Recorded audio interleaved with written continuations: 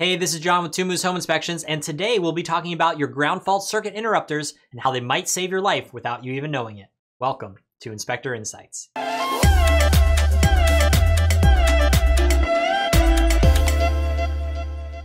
This 6-part video series will be discussing service entrance panel, fuses, circuit breakers, ground fault circuit interrupters, arc fault circuit interrupters, and whole home surge protection. This video specifically will be discussing ground fault circuit interrupting circuit breakers, which can be referred to as GFIs or GFCIs. So let's talk about what a GFCI is and why it exists. As we learned in the previous video, circuit breakers can trip with a slow overcurrent, such as running too many devices on a circuit, or with a fast short circuit.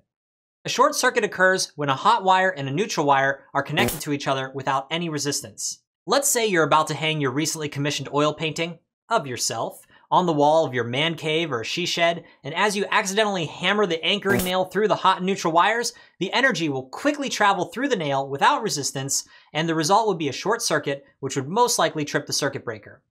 Now, you were not hurt whenever this happened because the energy wants to flow through the path of least resistance, back to the source. And that path of least resistance was from the hot wire, through the nail, and then back into the neutral wire.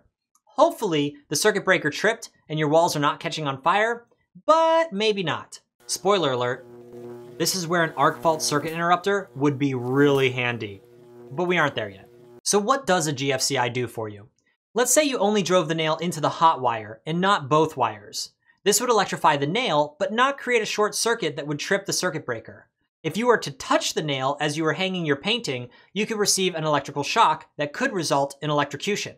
Now, if you're unfamiliar with the difference between shock and electrocution, the difference is that you can tell people that you've been shocked, but you won't be able to tell anyone that you've been electrocuted because you're dead. So, how do we safeguard ourselves?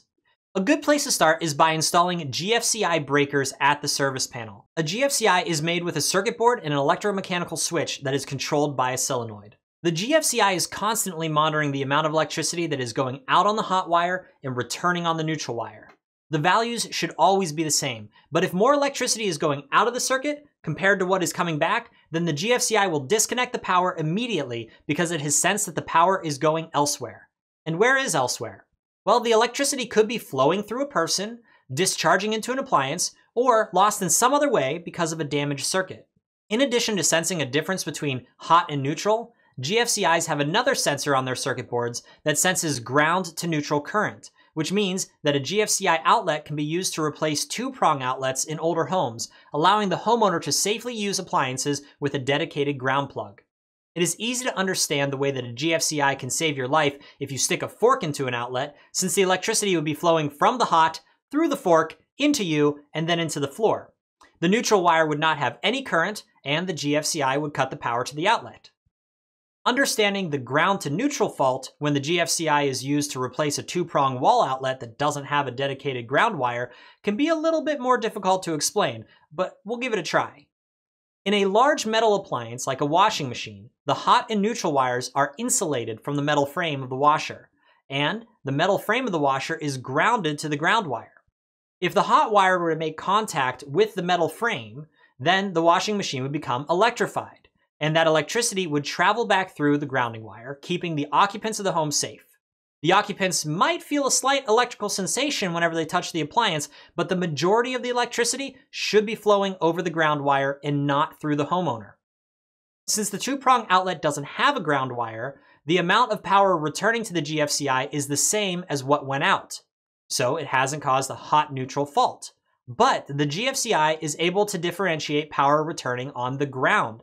Because the power is returning on the ground to neutral fault in the GFCI will trip, turning off the power and protecting the user.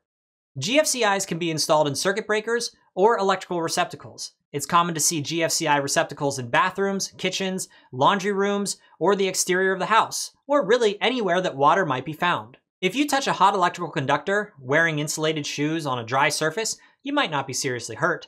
But if you're standing on a surface that has water on it, such as your garage when snow melts off your car, or even just standing on the concrete floor with sweaty socks, you've given the electricity a path to flow back to the source through your body, which will result in injury. The standards for GFCIs are always improving, but at this point, almost every surface that could have liquid spilled on it should be protected by a GFCI. Even the countertop of a bar that doesn't have a sink on it could have a drink spilled on it, which could come in contact with some Christmas lights, so the bar should have a GFCI installed. The nice thing about using a GFCI circuit breaker combo inside the service panel is that the GFCI breaker will protect the entire circuit from when it leaves the service panel as a hot wire to when it returns as a neutral. This can protect not just the outlets in the room, but the wires in the walls and the lights above your head. This extra layer of protection is inexpensive and a true lifesaver. GFCI protection is just the start of what you can do with your service panel. We still have yet to cover arc fault circuit interrupters and whole house surge protection. And if you remember that nail that we drove through the wall earlier, that might still be causing an issue that only an AFCI can manage. So let's talk about that in the next video. Thanks for watching. If you have any questions or if you'd like to schedule a home inspection, please visit 2moosehomeinspections.com. Have a wonderful day.